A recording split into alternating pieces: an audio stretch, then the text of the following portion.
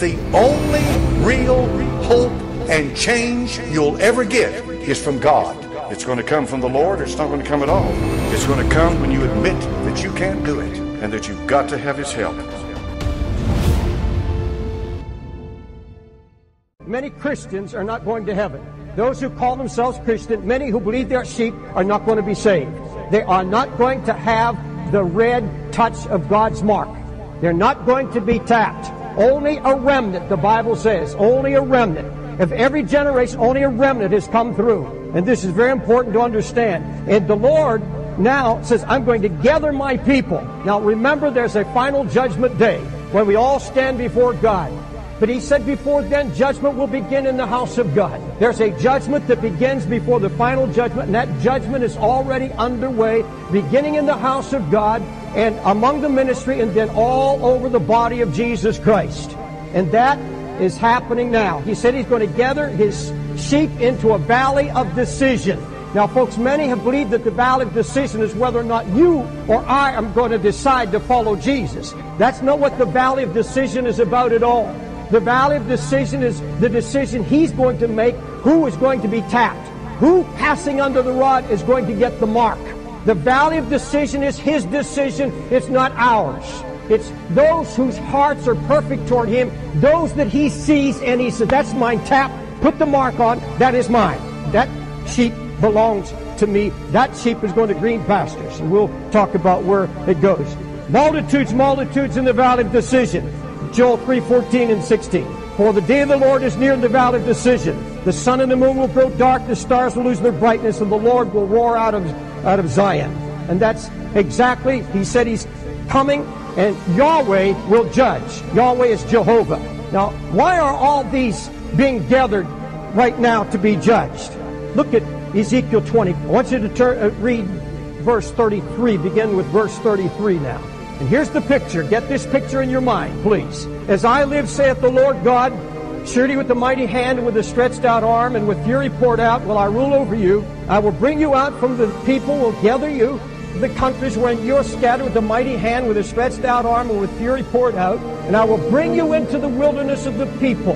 And there will I plead with you face to face. Like as I pleaded with your fathers in the wilderness of the land of Egypt, and so I will plead with you, saith the Lord, and I will there cause you to pass under the rod, and I will bring you into the bond of the covenant. Look at me, please. God says in the last day, and this is Jeremiah saw it, Isaiah saw it, Ezekiel saw it, all the prophets saw a gathering of God's people before the final judgment, where the Lord would decide who were His, and some would be cast into a situation that will be described as we go on a little further here today. Now, of course, the day is coming we all must appear before the judgment seat of Christ. There's a great gathering. Every one of us must appear before God in Zion, according to Psalms 84:7. But Christ is gathering His church right now in the wilderness of judgment. He's going to undertake a one-on-one, face-to-face judgment. He said, I shall judge you face to face, Ezekiel 20:35. As I entered into judgment with your fathers in the wilderness of the land of Egypt, so I will enter into judgment with you, declares the Lord God. And I'm telling you that judgment has already begun. For it is time for judgment to begin with the household of God.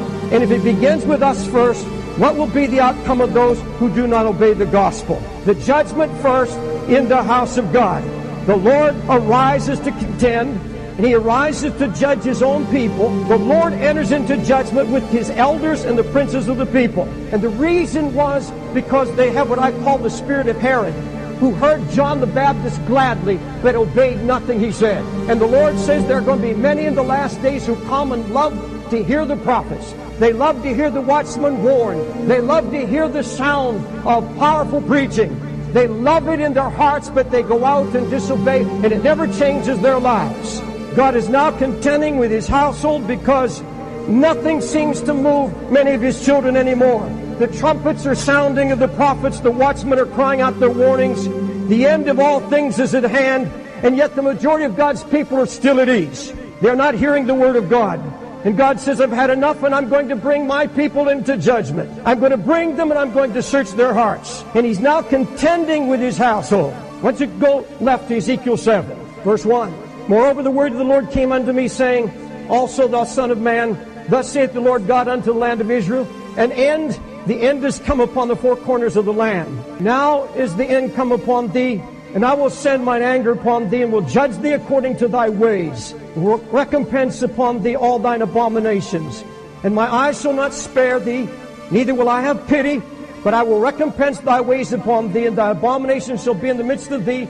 You shall know that I am the Lord God. Look at verse 14. Speaking of the watchmen and the prophets, they have blown the trumpet, even to make all ready, but none goeth to the battle. For my wrath is upon all the multitude thereof. Folks, look around you. What do you hear? What are you hearing in your spirit? As one who says, I'm a child of God. What are you hearing? Are you hearing the trumpets? Are you hearing what the prophets are saying? Are you seeing what's happening to the nation and the world? Wars and rumors of wars all over. Yugoslavia is gone. Russia's torn apart. Ethnic wars all over the face of the earth. Are you hearing the sound of the trumpet? The watchman is warned. I've stood in this pulpit now for 7 years as a watchman. I've heard people say there's no prophetic message from this pulpit. There's been an everlasting prophetic message from this pulpit. There's a prophetic message going out to your heart this very moment. You've been listening to the watchmen. The watchmen are warning. They're sending letters. They're sending messages. They're on radio. They're everywhere, warning that the end has come. Judgment is at the door. Our nation is collapsing right under our noses. Why are people sitting in front of their television sets laughing? Why are people no more awake? Why are people still lazy and not seeking the face of God? Do you hear the sound of the trumpet? I hear it in my heart. I've heard it and I'll never stop hearing it. God help us when we quit hearing the sound of the trumpet. He said the trumpets are blaring, but people are not going out to the battle. Why aren't Christians forsaking their idols? I want you to go to Ezekiel 8. You said you love the word, beloved. Verse 17. Then he said unto me, hast thou seen this, O son of man? Is it a light thing to the house of Judah that they commit the abominations which they commit here? For they have filled the land with violence. They've returned to provoke me to anger, and lo, they put the branch to their nose. Therefore also I will deal in fury. My eyes shall not spare, neither will I have pity. And though they cry in my ears with a loud voice, yet will I not hear. Look at me, folks. Here's what the prophet is saying. He said, the warnings have gone forth. God has proclaimed that he's coming soon. He's proclaimed the warning. The watchmen have warned. But the people who are holding on to their sins were putting a twig to their nose. And in those days, in this society, the worst thing that you could do to show disrespect was to pick up a twig, hold it under your nose, and flip it. Now, we don't use the twig, we use the thumb. What God's saying, my people are thumbing their nose at me. They're thumbing their nose at my word and my warnings. They're not listening. They're putting the twig to their nose. For they have filled the land with violence and have returned to provoke me to anger. And lo, they put the branch to their nose. Now, none of us believe that we're like that. None of us believe. But folks, when you hear the word and don't obey the word and just let it slouch off and go your own way, it's putting a thumb to your nose at God. That's what the scripture says. You're thumbing your nose at me. The Lord says, come out from among them, be ye separate and clean. Touch not the unclean thing, and have no fellowship with the works of darkness. Shun the very appearance of evil. Love not the world or the things that are in the world. And yet we still have Christians who know that and sit under Holy Ghost preaching and can sit in the presence of an awesome God, and the Lord Jesus can be manifesting his presence, and they walk right out and they're not married, and yet they're going to bed with their sweethearts. There are Christians that come to this church and go to some of the dirtiest, filthiest movies in this city. I don't know how you can say that you are not thumbing your nose at God when you can sit and watch any kind of a movie where God's name is taken in vain, where the name of Jesus Christ is mocked and ridiculed, and you sit there and you take it. You don't walk out of that movie. You're thumbing your nose at him, he said. You're thumbing your nose at him. Porno, lust, gossip, slander, singing about light while still walking in darkness. God said, I'll deal with you in anger, not sparing, no pity. I'll put an end to this abomination. And the prophet Ezekiel had a vision, that marking of sheep in the spiritual realm. I want you to go to Ezekiel 9 now. And I want to show you another marking that's awesome. Ezekiel 9. He cried also in my ears with a loud voice, saying, cause them that have charge over the city to draw near, even every man with his destroying weapon in his hand. And behold, 6 men came from the way of the hired gate, which lieth toward the north, and every man with a slaughter weapon in his hand. Now look at this, folks. There's 6 angels there, and they have slaughtering weapons in their hands. But one man among them was clothed with linen, with a writer's inkhorn by his side, and they went in and stood beside the brazen altar. And the glory of the Lord God of Israel was gone up from the cherub whereupon he was, to the threshing hold of the house. And he called to the man clothed with linen, which had writer's inkhorn by his side. The Lord said unto him, go through the midst of the city, to the midst of Jerusalem, set a mark upon the foreheads of who? Of the men that sigh and that cry over all the abominations that be done in the midst thereof. And to the others he said in my hearing, go ye after him through the city and smite. Let not your eyes spare, neither have ye pity. Slay utterly old and young, both maids and little children and women. But come not near any man upon whom is the mark, and begin at my sanctuary. Then they begin at the ancient men which were before the house. Folks, look at me, please. That never happened literally, will never happen literally ever. This is a spiritual picture. The prophet Ezekiel is seeing down the corridors of time to our very day. And there are 6 men, 6 angels are going forth because God is judging his people now. He's marking those who belong to him. He said, I want you to go through the city. The city is the city of God. That's us, the New Jerusalem, those who claim to be washed in the blood of the Lamb. And the Lord is saying, go through this people. Go among them and find those whose hearts are sighing and crying over the sins in this house. The sins of the world, the sins of God's people, the sins of their own heart. Go, put a mark on their forehead, because they are mine. And so the angel of the Lord goes through the whole place, and he puts a mark on the foreheads of those that belong to him, who sigh and cry over the abominations. First of all, the abomination of their own hearts. Folks, I have never been able to preach against sin in this pulpit till I've examined my own heart before God. And there has to be in every one of us an examining of our hearts. There has to be an openness to the Lord. Because, beloved, he's coming to mark those who sigh and cry. First over their own abominations, and then over the abominations in the church and in the abominations in the land and in the world itself. Do you sigh and cry over those abominations? Are you sighing and crying over your own? But then he says, those who are not marked, have no pity, don't spare, and put the slaughtering mark upon them. Now, folks, what that means spiritually is a slaughtered life. It means a life of despair, despondency, depression, a terrible slaughtering, a slumbering, blind sheep passing under the rod one by one. Now, folks, I want you to get this picture. Ezekiel sees it, Jeremiah saw it, and I'm seeing it, and I want you to see this picture. We're gathered in this one great sheepfold, and there's one door, and the Holy Ghost stands there. Jesus is watching the sheep go by, and the sheep are going under the rod, because the rod is just stretched out. It falls and taps certain ones. And here come the sheep passing by, and the shepherd, which could be pastor, he's saying, no, mark that one. What a wonderful person. And the Lord says, no, he prophesied, he cast out demons, he did mighty works. I don't even know him, pastor. Yeah, but Lord, she prophesied, she spoke in tongues. She looked so holy.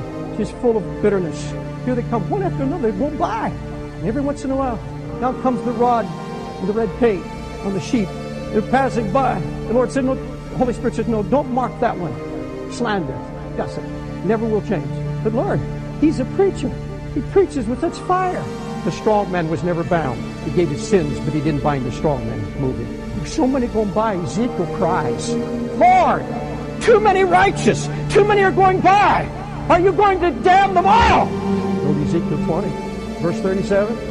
And I will cause you to pass under the rod, and I'll bring you into the bond of the covenant, and I will purge out from among you the rebels, and them that transgress against me. I'll bring them forth out of the country where they sojourn, and they shall not enter the land of Israel. You shall know that I am the Lord.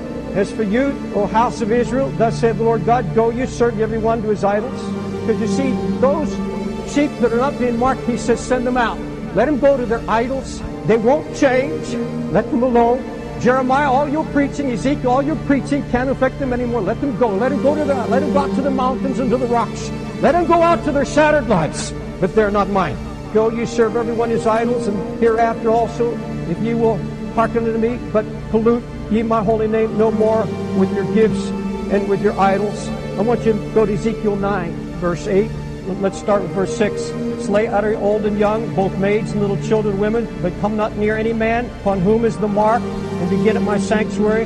Then they began at the ancient men, which were before the house. And he said unto them, defile the house and fill the courts with the slain. Verse 8. It came to pass, while they were slaying them, and I was left, I fell upon my face and cried and said, O Lord God, wilt thou destroy all the residue of Israel and the pouring out of thy fury upon Jerusalem? Then said he unto me, the iniquity of the house of Israel and Judah is exceedingly great, and is full of blood in the city of perverseness. And they said, the Lord hath forsaken the earth, and the Lord seeth not. Ezekiel's crying out, oh God, so few are being marked.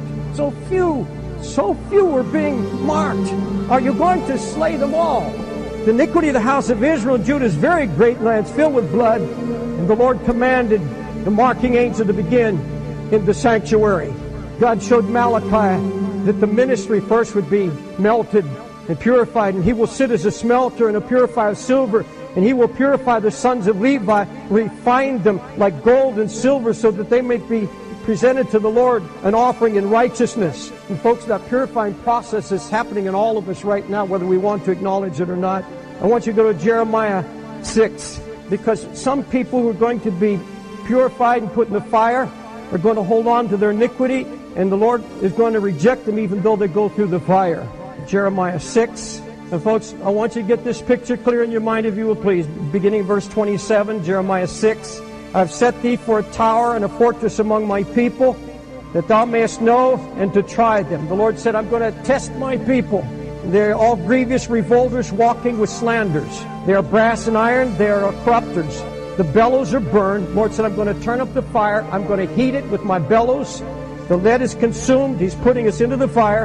And the founder melteth it in vain, for the wicked are not plucked out. In other words, the wickedness of the heart is not surrendered. Reprobate silver shall men call them, because the Lord hath rejected them. Now, folks, that's a picture of many people going to be tested and going into the fire, and they're not going to let go of their sins. They're not going to let go. And the Lord says they're going to be rejected because they can't be refined anymore. They are rejected silver, according to the Scripture. Look at if you go to Jeremiah 8, verse 5 and 6. Why then is this people of Jerusalem backslidden back by a perpetual backsliding?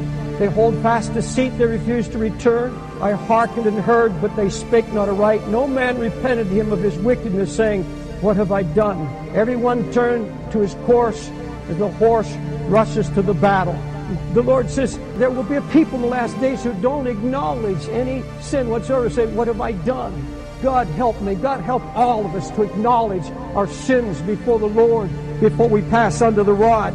And folks, the Bible talks about a dread release, that they're going to be some. I know people don't like to hear this, but you know he said not everyone who says Lord, Lord is going to enter the kingdom of God. And that there's going to be a blindness, there's going to be a deception fall upon many, many Christians. God help us. I've got to get this through to your spirit somehow. I want you to go to Ezekiel 20 again, back to Ezekiel 20. Look at verse 38 again. I will purge out from among you the rebels and them that transgress against me. Now, folks, that's often rebellion in our own hearts. It's a spiritual condition that many of us are going through. I will bring them forth out of the country where they sojourn, and they shall not enter the land of Israel. You shall know that I'm the Lord. The Lord says they're not going to go into fullness whatsoever. And God talks about giving them over to a dread release, to a shattered life. Remember what the Scripture says in Romans, that there were people who knew God but didn't acknowledge Him as God, and they had a form of godliness without the power. And he says God gave them over to reprobate minds. Men who once knew God, but they were filled with all unrighteousness, wickedness, greed, evil, envy, murder, strife, deceit, malice, gossip, without understanding, unloving, unmerciful, insolent, arrogant, boasters, disobedient, inventors of evil. Folks, that's the shattered life that people are given over to when they pass out of this sheepfold into this shattered way of living. But realize this, that in the last days difficult times will come, for men will be lovers of self, lovers of money, boastful, arrogant, revilers, disobedient to parents, ungrateful, unholy, unloving, irreconcilable, malicious gossipers, without self-control, brutal, haters of good, treacherous, reckless, conceited, lovers of pleasure more than lovers of God, holding to a form of godliness without power. Gave a whole Laodicean church over to a dread release. He said, because you're neither hot or cold, I'll spew you out of my mouth. God just gave them over. He gave a whole church over to a dread release. He said, no, you say you don't have need, you don't see your need. He said, I turn you over. He spit them out of his mouth. And I say there are millions of sin-bound Christians are going to go to hell, including many who claim to be spirit-filled, because their lives mock holiness. There's no brokenness. But folks, I want to tell you that God's going to have a remnant in the last days. He's going to have a holy remnant. And when they pass through, the Holy Spirit says, mark it. Mark him. Mark her. and down comes the rod. Marks. And these who are marked go with the shepherd into green pastures. They're held here on the side till all are marked, and they're led off to green pastures, because the word rod here in Hebrew is shebet, the same word used in the rod of Psalm 23. Thy rod and thy staff, they comfort me. Because those whose hearts are right with God, who sigh and cry over their abominations, who acknowledge their sins, are walking in righteousness before the Lord knows them, and He's going to mark them. And they're going to follow that rod. They don't fear that rod. That rod's a comfort to them because it marked them. And that rod is going to lead them into green pastures beside still waters. It's the same word, that same rod. Folks, if you're walking in righteousness, you need not fear judgment. You need not sit here and fear my preaching. You need not fear any man's preaching if your heart is right with God.